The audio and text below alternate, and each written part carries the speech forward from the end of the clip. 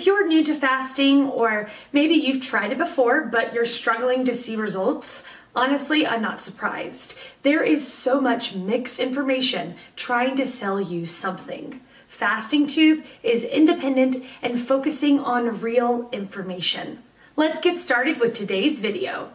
The question, does fasting for a period of more than 3 consecutive days have any benefits for the body? Not specifically. Let's cover the basics first. Our bodies are accustomed to a different diet than we eat these days. For several hundreds of thousands of years, our ancestors have to run away from nasty predators and chase smaller animals for food. Food was not guaranteed. Very little sugars if you happen to find some honey or fruits in season. Salt was precious.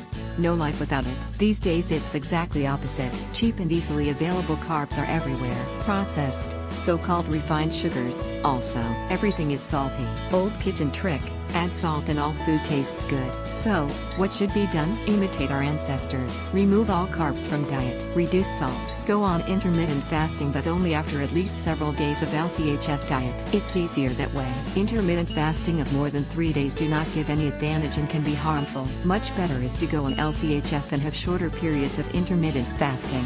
8 hours on, 16 hours off. Whole day, 48 hours, etc.